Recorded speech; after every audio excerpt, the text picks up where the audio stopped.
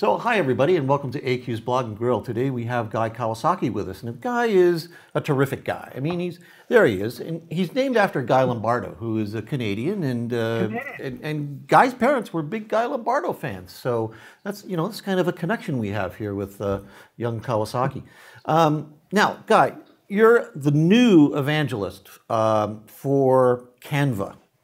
Now, Yes. Can you tell us a little bit about Canva and why did you choose them? Sure. Canva basically is a tool. It's an online tool, and it enables people to use this amazingly simple graphics design tool.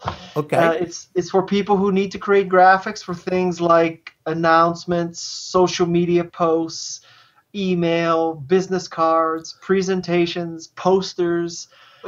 I think it democratizes design because it lowers the entry point, and not only in terms of price, but also in terms of difficulty. Mm-hmm. So just Okay. like Macintosh made computers more democratic, Canva makes design more democratic. Okay. And you use some other examples too. Macintosh kind of democratized, the personal computing world. Right. And there are some other examples you've used. eBay, for Yes. example. eBay democratized commerce. Okay. Anybody could have a store. Etsy democratized crafts. Anybody could have a craft store. Google democratized information. Now you didn't need to work for a large government agency or Right. a university or a large company. You could do research. You could access basically all the knowledge of humankind. Yeah, it's amazing, isn't it? I mean, I know both of us are fans of Peter Drucker, and Drucker predicted that we'd all be knowledge workers in the future. But kind of Google assumed that for us because we can get knowledge quickly, and now it's all about. I'm going to show Guy's book here, but I want to ask you about this dedication because I think it's fascinating. To my mother and father, because they taught me how to think, act, and defy. Yeah. What's up with the defy part? Where does that come from? My mother and father more or less taught me to not take any crap from anybody. And you still work for Steve Jobs. Well, yeah. Well, Steve Jobs is one of the few people in the world that was worth taking crap from. Okay, fair enough. Now, your dad was a state senator, Yes. and you're now at a stage where you could maybe dedicate a little bit of time to a political pursuit. Any thoughts about that? No desire whatsoever. Yeah, having been raised in a politician's family, I know what it takes of the person and also of the family. And I am just not willing to sacrifice my family that way. There you go. That might be selfish and all that, but what can I say? What you see is what you get. No, I have no interest in politics at all. Well, maybe it's time, Guy, to democratize politics. There's a lot of people in America who would like it to go the opposite way. Let's go back to the evangelism part. And you've described it. Well, first of all, do you know who invented the term? Was it you? Evangelism? Yeah. Arguably Jesus. Yes. So, it comes from the Greek word of bringing the good news. And with Macintosh, I brought the good news of a computer. And Right. with Canva, I'm bringing the good news of a design tool. Okay, cool. Now, there's been some discussion online about Canva and, democratizing design, but it's not, it doesn't necessarily make you a graphic designer. Oh, no. Neither does Word make you an author, or back then, does PageMaker make you a printer.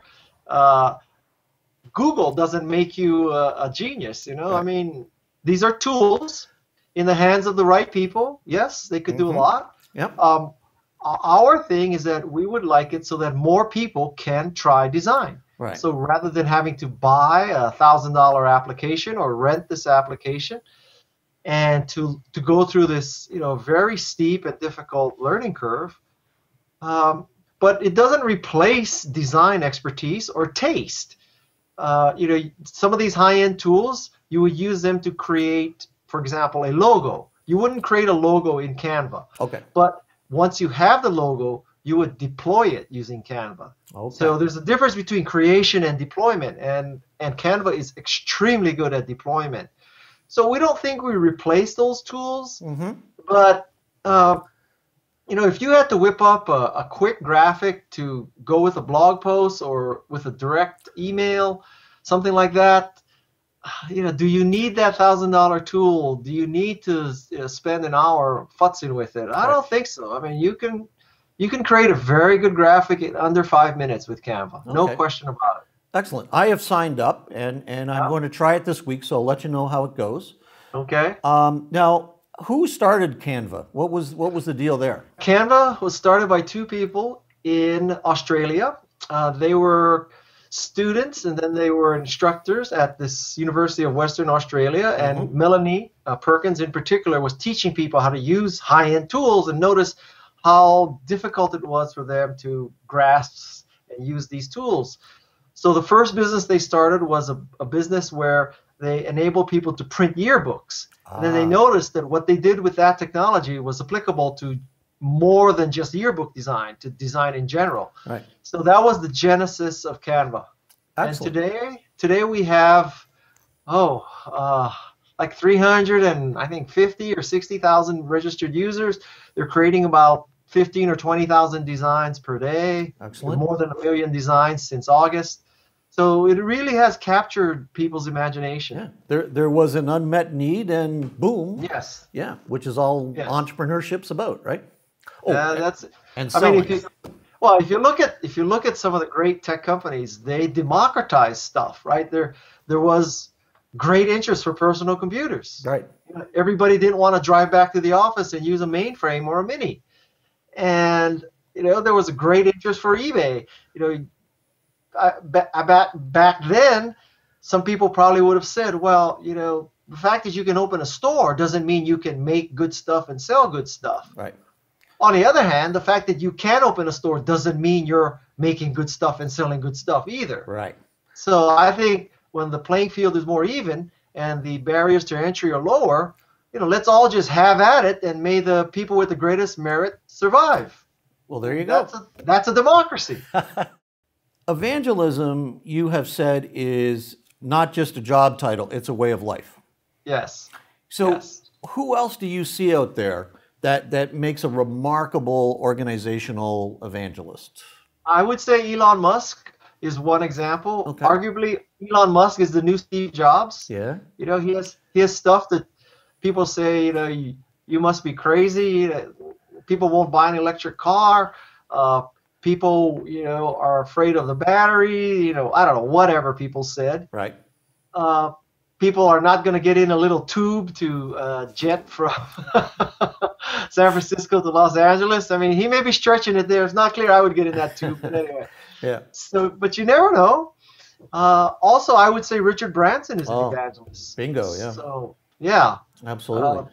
You can make the case that Oprah Winfrey is an evangelist. So there are some evangelists out there. Yeah. Now, you've encountered Branson a few times Yes. over the years. What's that guy really like? Well, the best story I have about Richard Branson is we were both speaking at the same conference in Moscow, and he asked me if I was flying on Virgin, and I said, no, I've never flown on Virgin. And he got down on his knees and started polishing my shoes with his jacket. So I have a picture of that. That's literally the moment that I started flying Virgin. And what do you find is different about the Virgin experience? Virgin experience, well, my primary experience is Virgin America. Right. So out of San Francisco, it's in a brand new terminal. The plane is inside. I think it's cooler looking. Yeah. The way you can order via this system at your seat, that it places the order to the flight attendants. I like the power in every seat. There's a lot of.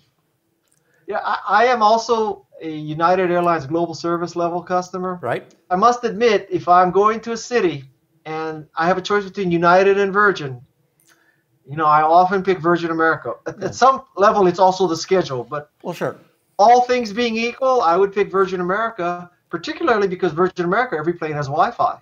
Well, that's true too, and has for a long time. It's not just innovation doesn't just apply to technology; it applies to the customer experience. Like, how can we keep innovating so that Guy and Alan have a better flight? Whoa! How about that? Yeah, what a concept, huh? Now, I do my entrepreneur thing here at the university in Waterloo, and My favorite book is The Art of the Start. Thank you. And I know it goes back a while. But Yeah. are you planning to renovate, revise, reissue? Yes. Believe it or not, The Art of the Start is 10 years old. And that book was written prior to crowdsourcing, prior to social media, and prior to cloud computing. So those are three big issues. The book is being revised right now. But I have another book in the hopper too called The Art of Social Media. So I'm working on two books right now. Okay. And then I have this day job called Canva. So I have got a few hockey. things. And hockey, yeah, I just got finished playing hockey, and I have 4 children. But besides that, I don't have much to do. We still have some of Guy's Enchantment. Another good book. I like this because it really is about, you've got to gain insight into your customer, your prospects. How are you going to make them feel like they want to get engaged with you? How's the response been to this book? Also very good. That book is about 3 or 4 years old now. And what I tried to do was capture and modernize the spirit of How to Win Friends and Influence People by Dale Carnegie. Right. So, I think he sold about, it was like, I think 40 million or something. I would love to sell 40 million copies of Enchantment. I don't think it's going to happen, but yeah. So what I tried to do is, a lot of social psychology studies have happened since 1930, right? Yeah. So I was inspired by Dale Carnegie's How to Win Friends and Influence People, as well as a book called Influence by Bob Cialdini. Okay. Also highly recommended reading. Okay, Influence. Yeah. Okay, great. Well, you just published an article, I think it was sponsored by Canva, on the 10 disruptive quotes. And you used a couple of yours, and you had a couple of Bransons. Walt Disney. Yep. That was good to see Walt back in the equation. Yeah. Because, wow, talk about a disruptor. Yeah, no kidding. No kidding. And then you had the quote, you had 2 quotes from Hubert Humphrey, which, wow, that surprised me. I was a big Humphrey fan back in the 60s. And then you had the quote from Carnegie, and I thought that was great. That was your 10th quote, because he was the father, if you will, of that whole positive thinking thing. Absolutely he was, yes. Yeah, and we've got to remember that. I mean, the world is happening very fast. You've got 4 kids, you've got hockey, you've got books, you've got speaking, you're evangelizing all over the place, but you still have to be happy, and you still have to be, thinking about making the world a better place. And I think that's what Carnegie does. Yeah. So. I tell you, the one thing that can just alter my mood all day long is whether I score in hockey at pickup. And today I scored, so today's a good day. There you go. Well, nothing else matters. Yeah, life is good. Okay. See, I am just a Canadian stuck in a Hawaiian body. Well, that's great. Guy, thank you for being with us today and talking about Canva and a bunch of other stuff. We're going to be giving away some more Guy Kawasaki books if you subscribe to AQ's Blog and Grill. And I'm going to send this button to Guy because I think he's a real shift disturber. So I'm sending you this button. And thank you very much. Thank you, Guy. We'll talk to you later. Thank you. Take care. Okay, Bye-bye. Bye.